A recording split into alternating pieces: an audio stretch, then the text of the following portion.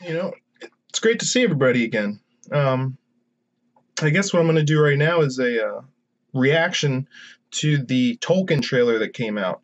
I'd seen the original trailer back whenever that first came out, but there's a longer one out now. And I gotta say, I'm hugely excited for this movie, even just from the teaser that I saw. I'm a big Tolkien fan. I don't know if people knew this because I mostly do Star Wars stuff on this channel, but I recut this stuff to put it at the end. But I'm a huge Tolkien fan, and that's why one of the reasons I'm excited for this movie, and that's why I figured I want to watch this trailer and see what's up because someone said you got to check it out. The second trailer's great, so that is what we're gonna do. I'm Nicholas Holt. And I'm Lily Collins. They're the Take actors. a look at the new trailer for our movie Tolkien, based on the life of the legendary author. We're so grateful to be part of this project and can't wait for you to see it on the big screen. Enjoy.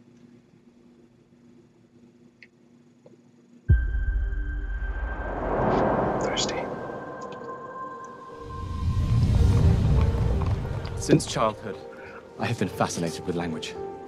I've invented my own. You invented an entire language? Yes, I made stories, legends. Tell me a story. In any language you want. It's about journeys. The journeys we take to prove ourselves. It's about adventures. We should form a club, a brotherhood. We change the world through the power of art. Music, poetry. And what about Tolkien? I want to write something. It's about the magic beyond anything anyone has ever felt before. What it means to love. To be loved. War! England's at war!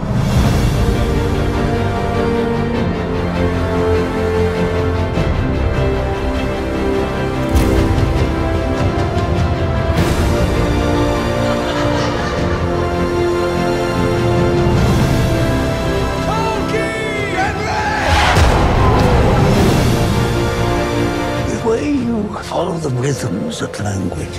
I have to tell you, Mr. Tolkien, I've never come across anything like it.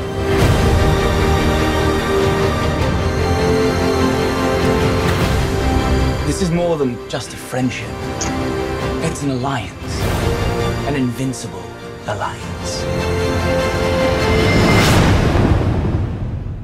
A fellowship.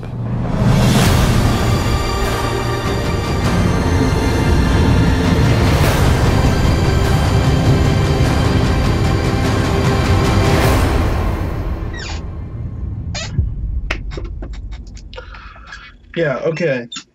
I can't wait to see that movie. And on a separate note, Chuck Wendig, have you seen that trailer? Do you know anything about Tolkien? Do you know anything about anything? Chuck Wendig, get out of here forever.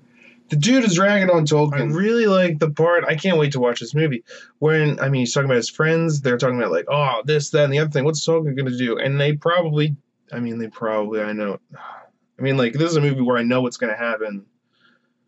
And it's still going to be devastating because that's the thing with me and movies. Like I can know exactly what the plot is. I can read the script, but it's like to see how they bring it to life is the interesting part for me. Like a lot of times, it's the truth is in the telling. How you tell a story, how you visualize the script is hugely important. So I know what's going to happen to some of his friends, and they were like music and poetry, and that stuff's hugely in Lord of the Rings. That's huge. Every other page there's a poem or people are singing a song that's telling a story because that's how people used to pass down, and that's where he started. I can't wait. No, when that professor was like, oh, what did you do with words? I've never seen anything like it. Yeah, that's because if you're... I heard recently that the new Lord of the Rings TV show is going to be based in the Second Age, which is very exciting, I think, because that's what they should be making it about. I heard initially it was going to be about young Aragorn, which would be a terrible idea. Not that there's nothing that you can do there, but I wouldn't make it. Well, and they're not, so yay. I'm definitely looking forward to that, because apparently they're making about the Second Age. If you know anything about Lord of the Rings, the Second Age, it's crazy.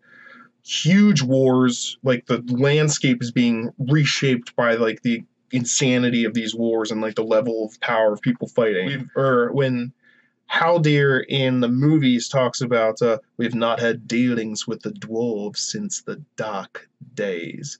The dark days that they're talking about is when like dwarves and elves were killing each other over these jewels called the Silmarils, aka Silmarillion and all that stuff. So if they're going into detail on any of that stuff, this guy right here is pumped. Very excited.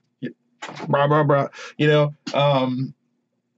Let's do it. Let's go see this Tolkien movie first. Very exciting. Tolkien, he went through some stuff.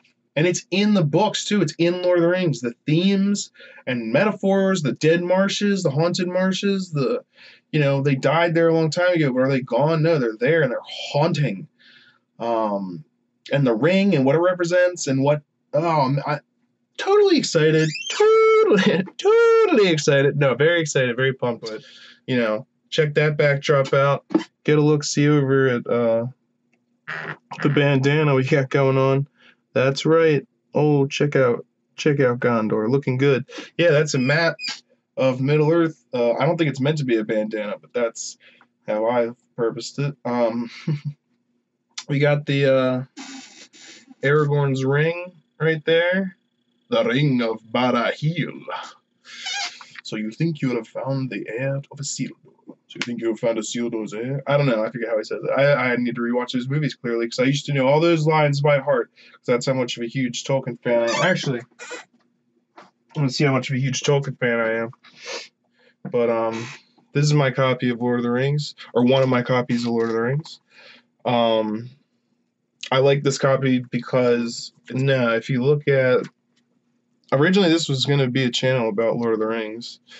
So now, eventually, I'll try. But yeah, that's... Like, Chuck Wendig was like, I can't get through Lord of the Rings. But meanwhile, I'm sitting here, like, reading it again and highlighting stuff. Chuck Wendig's full of crap. Like, I always say, don't talk about something if you don't know it. And he's bashing an entire series without having gotten through the first book, apparently.